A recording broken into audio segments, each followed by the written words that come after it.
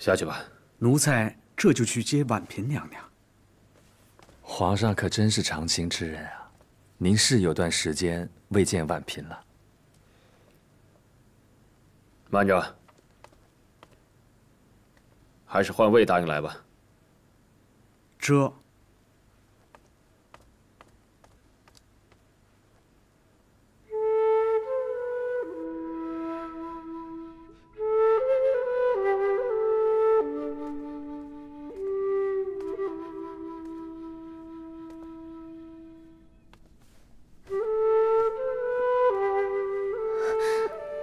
皇上，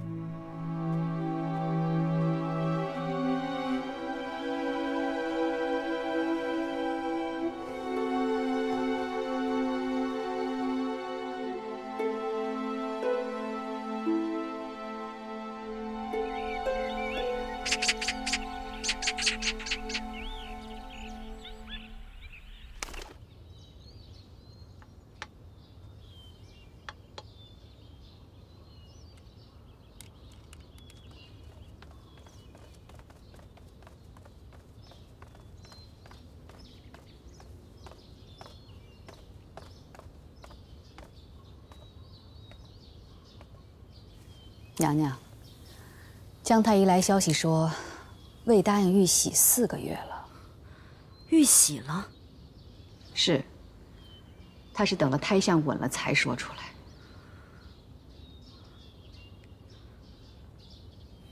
他这般小心，想必是怕有人像他一般心思歹毒，会害了他好不容易怀上的孩子吧？听说未答应生7公主时出了大红。 加之产后受责屡受刑罚，身子大有亏损，其实是不该急着玉玺的。他这般强求，他自己的身子自己清楚，只能自求多福吧。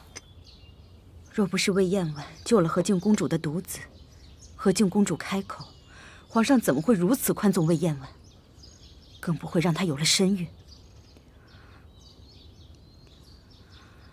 只是皇上一向是疼爱和敬公主的，和敬公主背后又有科尔沁部，就算咱们心中再气愤难平，眼下似乎也只能够按照皇上的心意，顾全大局。姐姐，咱们就再忍一忍吧。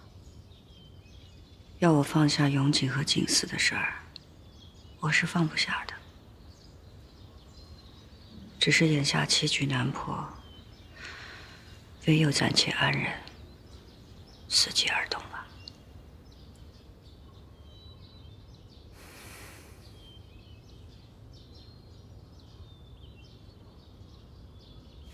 该你了。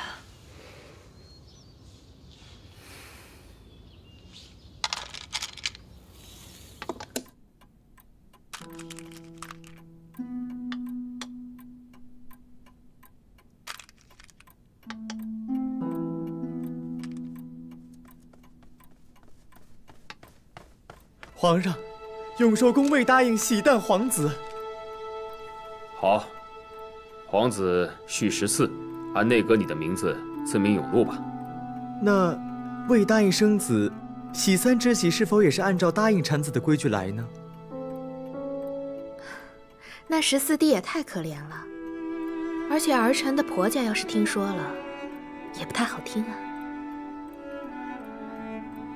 复位是为令贵人吧？ 这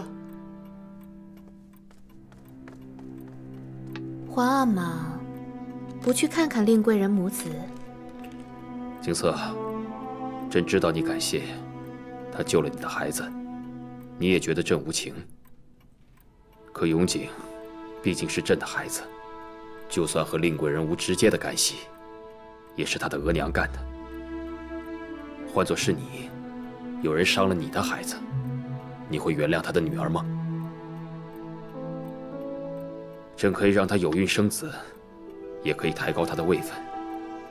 但是，朕是永景的阿玛，是皇后的夫君，朕不能全然不顾他们的感受。